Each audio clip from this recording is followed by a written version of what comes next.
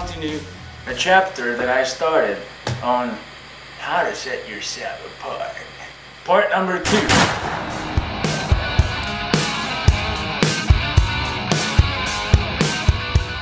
So as we previously discussed, the fact that as a lead guitar player, you're the one who delivers the style to the band. Let's move on and let's see some other techniques, you know, to make things a little bit more exciting, more flavorful, more spicy, like cowboy style. So we talked about arriving into certain notes, but as a guitarist we should have several other, like one of, if not the most important, bends. This is your absolute signature as a guitar player, and I would bet if this is one of the reasons why you choose a guitar, because when you were watching those music videos and you seen the first, you know, bends on the guitar, you were just like, what did I just see? Am I right or am I wrong? So might as well practice it out good, you know? Like certain songs, like let's stay in the vein of Guns N' Roses for a second here. You know, the songs like Pretty Tied Up. When the song starts with legendary bends, right? Like in the key of D, opening note is this huge bend. So yeah, bands, really important, guys. Just as an athlete, you know, let's talk about like a professional athlete, like a runner or something, you know, a sprinter. In order for those guys to perform at the level where they can perform, they do a bunch of other stuff and drills to maintain that kind of performance. So what we'll see in the Olympic Games when the sprinter runs for that 10 seconds or 6 seconds or 7 seconds, that all is a sum up of a lot of previous hard work that we'd have absolutely no idea what was going on before.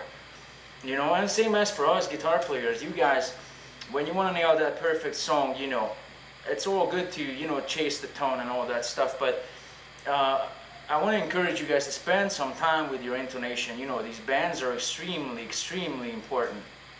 This is your signature as a guitar player, and you can't outgear bad intonation. It doesn't matter where you put the wah pedal or the equalizer, you know, if your bends are falsy.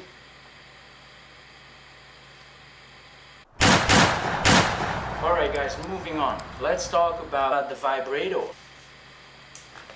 Another extremely important tool in the guitarist arsenal is the vibrato. This is another signatures of yours. So I want to encourage you guys to spend some time with it and master it. There's really no right or wrong approach to a vibrato. It could be slow, it could be fast, it could be like a shorter wave, it could be like a, you know, like a wider, either one. But make sure whatever you do, do it right. Don't just be like random nonsense, you know, because that doesn't sound right. Make sure that it's tasteful and it complements the atmosphere and the song, or even if you're jamming along, okay? You don't want to overdo it, but you don't want to underdo it either. So it's always kind of like the mid-range, you know, that golden ratio where you want to work with.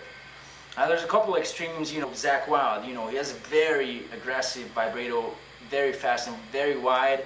Angus Young, very, very recognizable vibrato, you know, like absolutely rock and roll, kind of a ton of feel to it, you know. There's a Slash vibrato, there's David Gilmour's vibrato, legendary as well.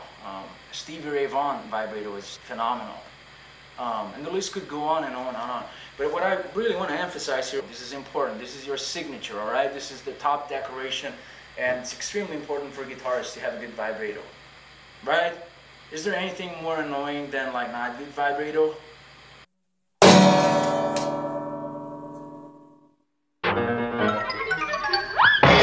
You know darn well I can't play without a guitar string.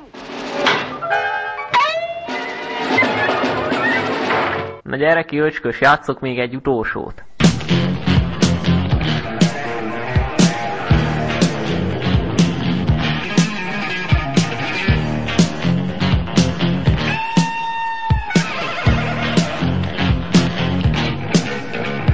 Ez egész így.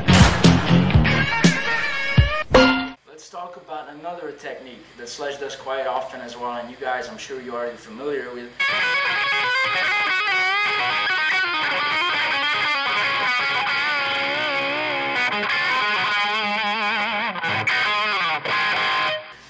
this is something that can make your playing so much more texturized, and you can saturate the certain notes that you're starting to pick out. Like, you know, like, if you guys noticed, there was like a lot of noise coming from the right hand, and simply by stroking through several strings before I would hit my desired note that I'm actually going to band up at the end. But this is, again, it's something that shouldn't be overdone. It's just for simple notes or certain notes what you really want to emphasize. Because if you're oversaturating your playing and you're always adding this noise, this can be too much after a while. So make sure that you use it wisely. Alright, so what we got so far, we talked about arriving to certain notes. You know, like as a guitarist we have the ability, and I'm sure that maybe other instruments too, but I think guitarist has pretty much the most flexible approach, or simply because as our instrument, the guitar is the way it's built and the way it functions, we can deliver these certain notes by arriving with certain slides. You know, that sounds really good. And then we talked about number 2, we talked about our bends. Extremely important, right? Good bends. Look, if you're trying to nail into a solo that starts with those legendary bends and you mess up that first bend, nobody wants to hear you anymore. The attention is lost and you can't do nothing, man, to get it back, alright? So make sure that your band is on point. Number 3, vibrato. Second of your signature, probably most important tool after your bends, or there might be on equal levels. Who knows? Either way, what is really important for you guys to work it on it. Don't just leave it like, you know, uncertain or not developed well enough. You know, spend some time. Don't force yourself. Listen to your inner voice, what feels natural and what feels good, but it needs to be practiced. Alright guys, I think we wrapped it up for today's video. I just wanted to check in for you real quick because I'm always thinking about you guys. And this was a cowboy style all of that good style guitar playing video lesson for you guys. And with that said, thanks for watching. I'm gonna keep up the work. You can count on regular uploads. And for today guys, school is out.